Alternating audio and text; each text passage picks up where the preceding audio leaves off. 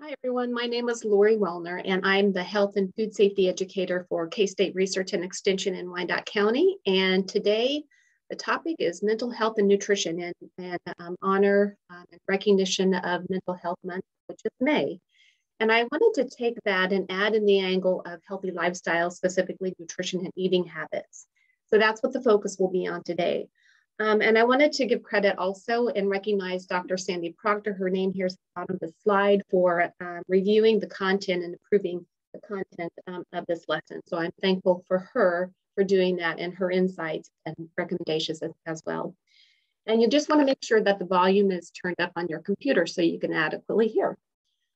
All right, so we're going to move on here. This next slide is just a reminder, if you've been with me before, that all K-State research and extension programming is available to all people. All right, before we get too deep into this subject, I want to put a cautionary note out there and understand that this mental health, mental illness, number one, they are two different topics. They are not one and the same, although they are often commingled and used interchangeably. It is a complex condition. And while we know that there are strong connections between nutrition and mental health, otherwise known as nutrition psychiatry, this is not to imply that if you change your habits of eating, that all is well. So just always to seek the advice from your medical team. So as I mentioned, there are two different definitions. Mental health and illness, we'll start with the illness, but according to CDC, refers to conditions that affect a person's feeling, thinking, their mood, and behavior. And this can include, but certainly not limited to, anxiety and depression, bipolar disorder, schizophrenia.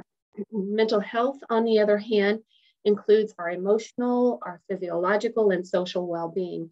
It affects really how we think and feel.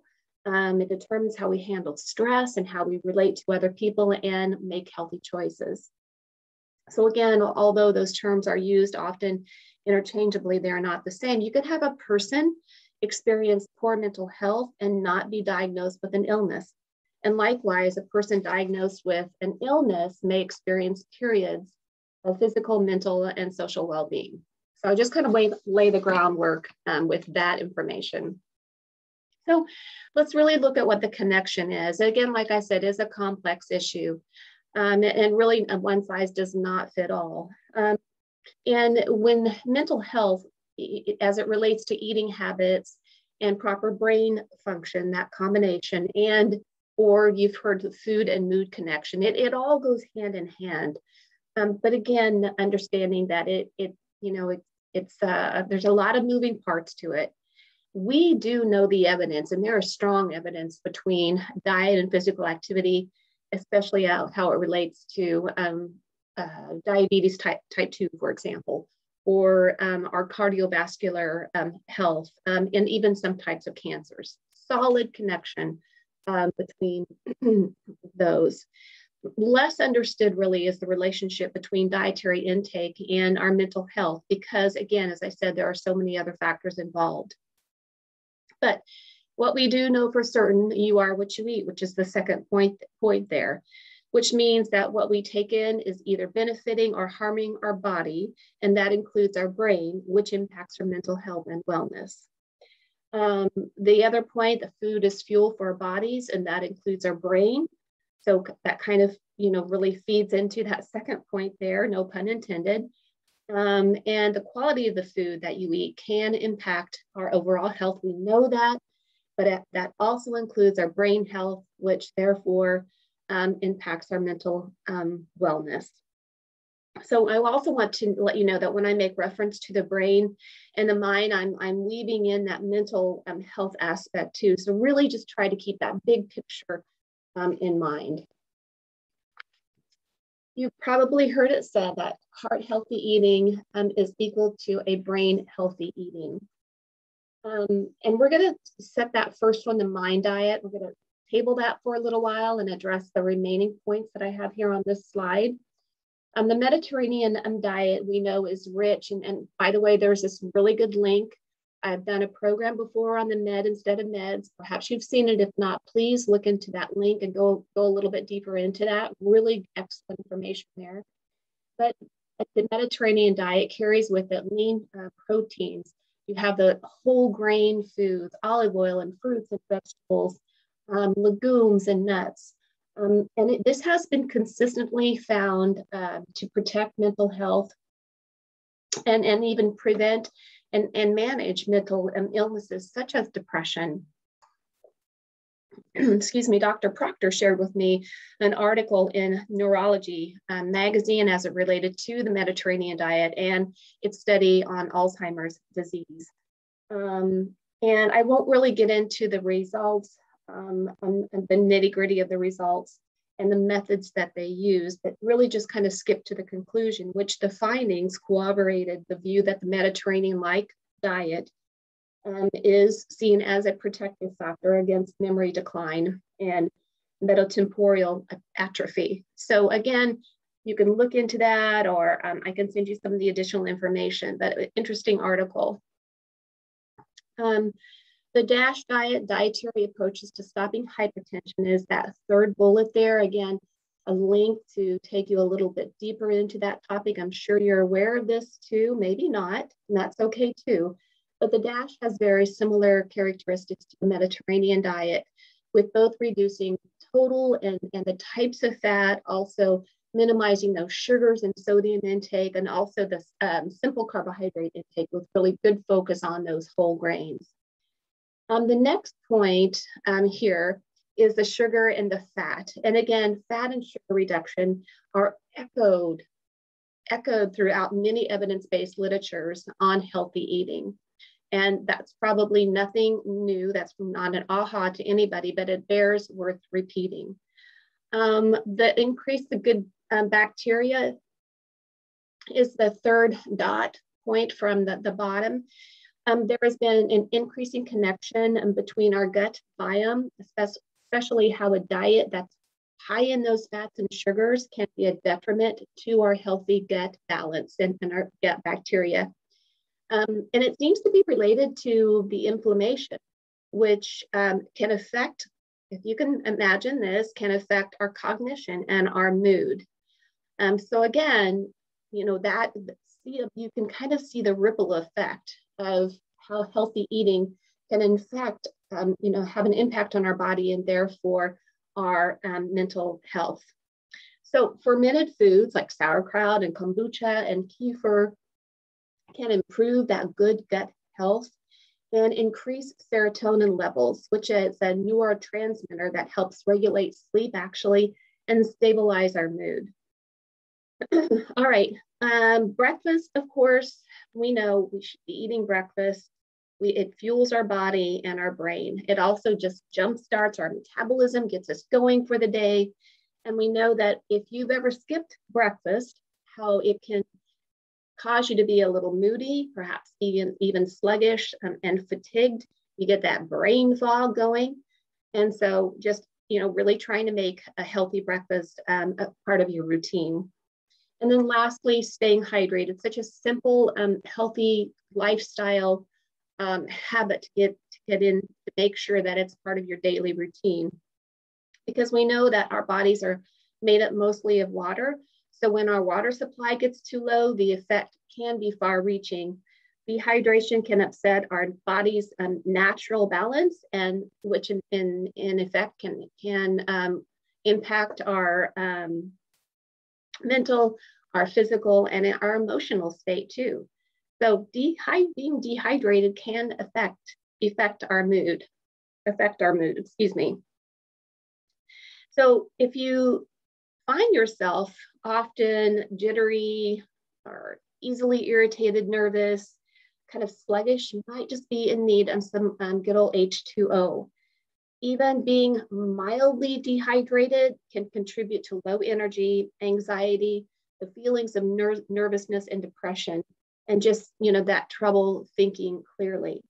So being dehydrated can throw off that delicate balance between the dopamine and the serotonin, which balances in our brain that natural chemicals that can increase and really have an impact on depression and anxiety. And that comes from the Massachusetts Public Health Law.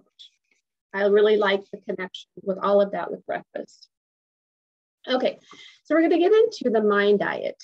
And there's a recent study from Rush University that identified a dietary pattern that can significantly reduce the risk of developing Alzheimer's disease, even in patients that are moderate compliant to it.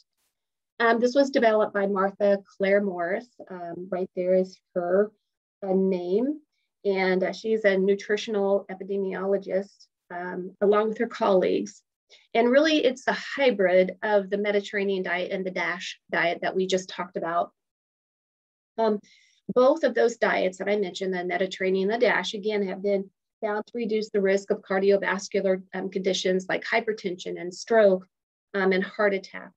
And some researchers have even found that those two diets that I just mentioned proved to have protection against dementia as well. So again, keeping in mind that the MIND diet is just kind of a combination of those two.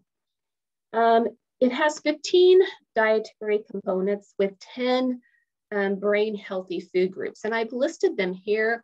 I've not included the specifications behind each one. So for example, on the green leafy vegetables, it's recommended that you include those every day, okay? The nuts, for example, every day. So you might want to dig a little bit more into the recommendation on the amounts per day, per week.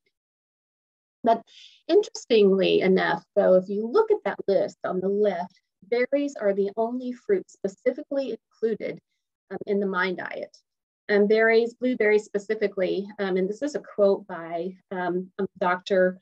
Morris. She said, blueberries are one of the most potent foods in terms of protecting the brain. Evidently, strawberries were also had a high performance on its effect on food, on the cognitive function too. And again, she reiterated that even people that have a moderate compliance to this diet, to this style of eating, had a reduction in their risk for Alzheimer's disease. And I tell you, that's pretty powerful. That's pretty powerful in itself. Now, not to hone in too specifically on nutrients, but there have been nutrients that have been linked to cognitive function and just good mental capacity. And I've listed a few here. I'll go through them briefly and I address the foods behind them, but not exactly the specifics behind each one in terms of its how they connect and make a difference in our cognitive function. So the group of omega-3 fatty acids, you have the DHA, which are found in the pink salmon and in tuna, and then you have ALA, which are found in plant-based foods, so flaxseed oil and canola oil, and also walnuts too. The next is the group of B vitamins. You have folate or folic acid, and then the B12 vitamin. The folate is found in those green leafy veggies, beans, and fortified cereal. And then the B12, if you're familiar with that, it's in animal-based foods only, but also fortified in breakfast cereals. Vitamin D is next, which is often added to foods such as milk and juice and some breakfast cereals. Fatty fish has a naturally occurring vitamin D, like salmon and tuna. And then our bodies, of course, produce vitamin D as a result of being in the sun. The zinc is next, found in oysters and nuts and seeds and fish.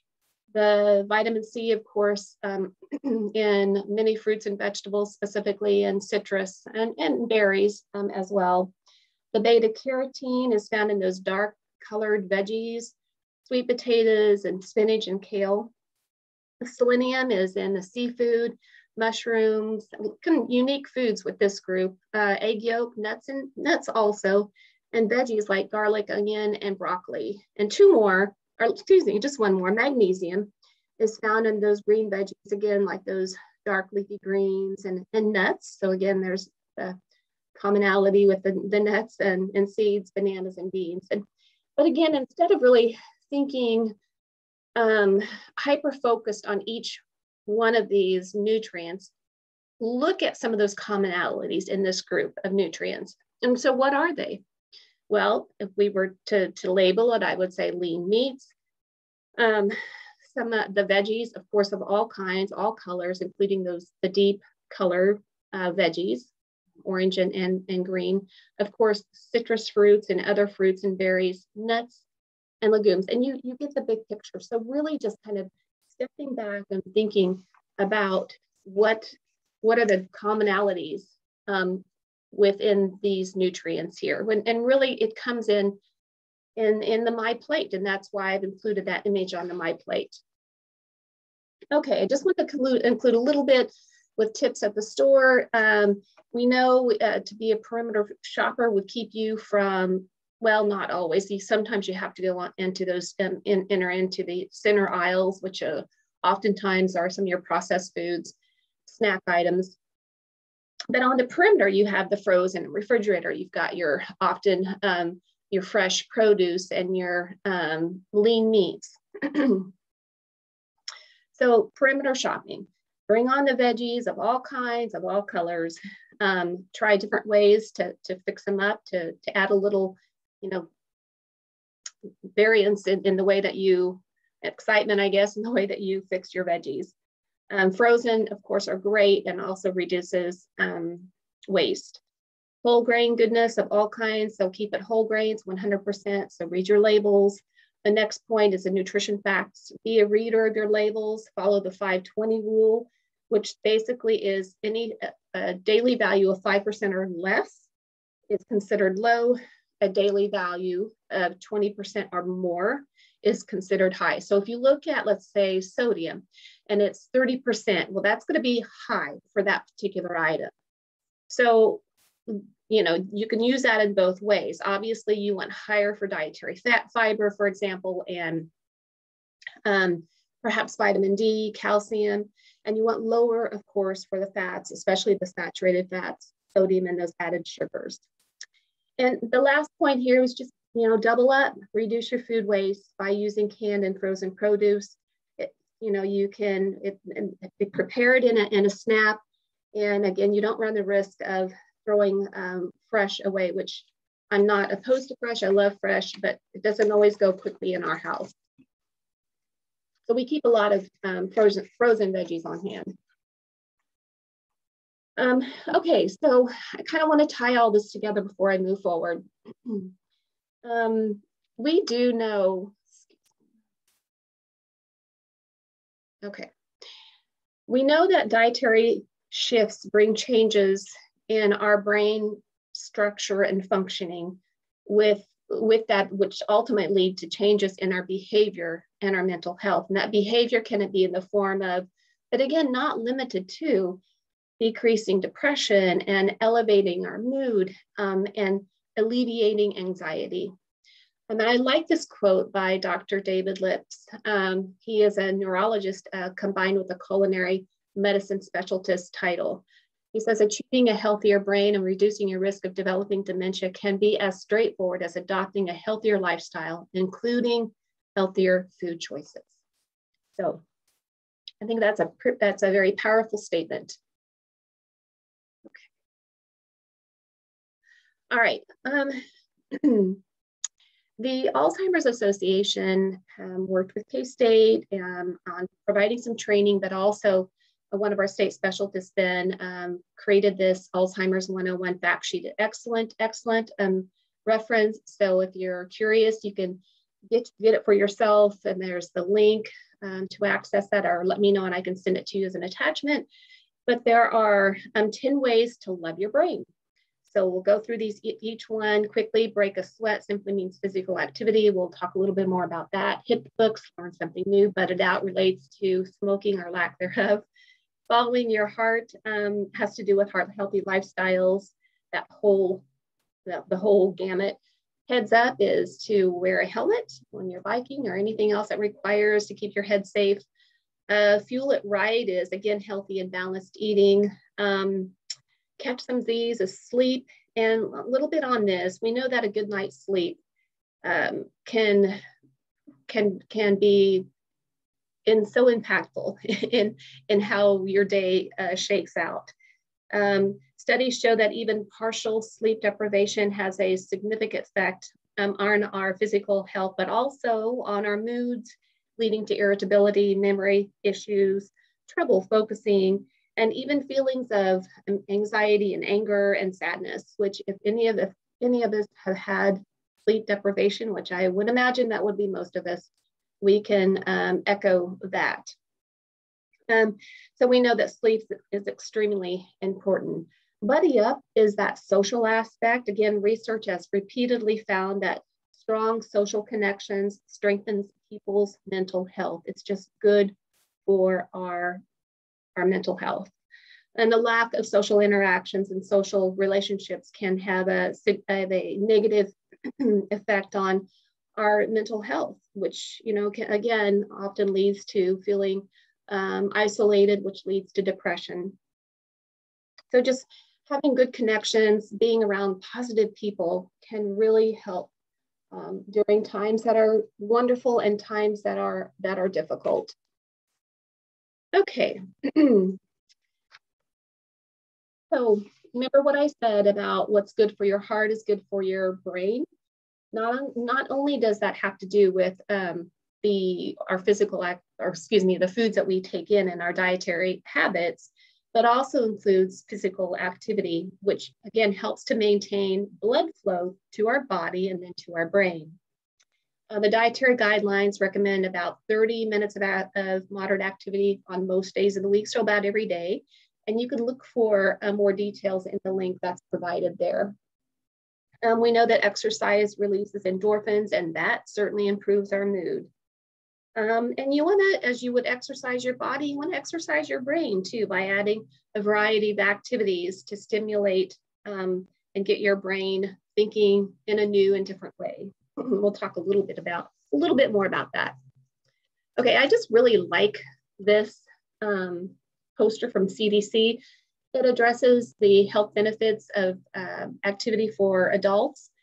But so you have the immediate ones on the left and then long-term on the right. And it's a mix of healthy lifestyle related to activity, also related to healthy eating, but also it pulls in that mental health aspect. So you have less anxiety, which is its immediate results from physical activity, and brain health on the right, which is that long-term.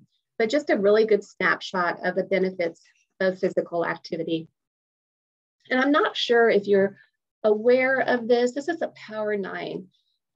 These are 9 healthy lifestyles shared by people who have lived the longest. And it's called Blue Zones, which was founded by Dan Wuellner. And his findings, he built that on work that done by Gianni Pez and Michael Pollan, published in the Journal of Experimental Gerontology. Wuellner was able to pinpoint longevity hotspots around the world and identify them as the blue zones. And again, reflecting on the lifestyle and the environment of the world's longest lived people. And there are 5, and you can see on the screen that they are marked the blue dot below the words. But I like this because it pulls in some of those things that I've talked about. If you look at this, the physical, well, let's start with the mental health, the downshifting, to find ways to relieve stress in a healthy way. And again, what works for you, that will definitely help our mental outlook. Have a purpose. When you wake up, what do you look forward to? So again, that relates to our mental health. And if you go on down, you can see that there's the right tribe, surrounding yourself with people who support you, and have a belonging to a group. Those really intertwine that physical or the mental health piece. And of course, then you have the healthy eating with the more plants on the plate, and drinking responsibly, eating mindfully, being intentional when you eat, and doing that and that alone. And of course, moving, just keep your body moving. So if you want more information, just check out the website, and the link is down below at the bottom of the screen. All right. So just as physical activity benefits our body and our brain, our mood, Mind stimulating activities can also improve our brain health. So puzzles and card games and learning something new and perhaps a new dance move, changing up your routine, the way that you go to the store, change up how you go to the store. And that list is so long. But you want to try to kind of step out of what you do on a daily basis. Perhaps if you love crossword puzzles, well, don't give that up, but just find an extension of that. So I have three, I had this included in my Mastery Memory class. So if you were ever part of that, this may look familiar, but I've got 3 points or 3 areas here to try to stump your brain a little bit. And so what you might want to do is take a look at these 3 and pause and see if you can figure it out. And I'll give you a moment to take that pause, and then we'll come back and I will give you the answers. All right, so I hope you had fun with that. Okay, so the first one is you take, what is unusual about these words? The words are all right there: revive, banana, grammar, voodoo, assess, potato, dresser, and uneven. Well, if you take the first letter of each word and place it at the end, it will spell the same word backwards. That was a hard one for me. Okay, the next one, look at that long number there. It contains each number 0 through 9 in alphabetical order. So think about that. And last one, what do these words have in common? If you take those 3, they're pronounced differently when the first letter is capitalized. So you have polish to Polish, you have job to Job, and you have herb to herb. So something fun. And one more, actually these next 2 come from the North Dakota State University. So again, pause, you can pause the recording and see if you can guess this. And again, I have had this in other classes, so hopefully you may remember it, but not. Let's just do it again. All right, so I'll give you the answers. The first one is, number 1, are you ready? Because of the red E. And then you have the spaces between the coffee, that is coffee break. And you have is, that is tennis, as in there are 10 is, so tennis. And the last one most people get, that is multiple vitamins. All right, so in this next one, you want to say out loud what color you see in every word, not the word itself. And you want to try to quicken your pace a little bit. So again, the color that you see and not the word itself. So quickly, at the top row, you see red, white, green, brown. The next one, green, red, brown, white. The next one would be red, white, and green and brown. So again, kind of go through that list, try to quicken your pace. It sort of messes with your brain a little bit, and that's okay. All right, so this is a list of the resources that I used putting this lesson together. Lots of really good information that people have done on the connection between healthy eating and mental health and our brain function. And just closing this out with a couple of quotes from the World Health Organization. Health is a state of complete physical, mental, and social well-being, and not merely the absence of disease or infirmity. The second one, a healthy outside starts from the inside. And next, to keep the body in good health is a duty. Otherwise, we shall not be able to keep our minds strong and clear. And lastly, the key to a healthy life is having a healthy mind. I thought that really brought home the topic of this discussion. So I really appreciate you tuning in to today's program, Mental Health and Nutrition. And I hope you've gained some new insights on this complex subject, and that you can identify and steps that you can take to maximize your brain function and your mental capacity, which again can benefit positive mental health. For more information on nutrition, food safety, and health, please don't hesitate to contact me. There's my information is there. You might want to check us out on our webpage, our Facebook, and definitely YouTube. There's some kind of cool postings on YouTube that you want to check out. But I just want to tell you again, thank you for joining, and have a great day.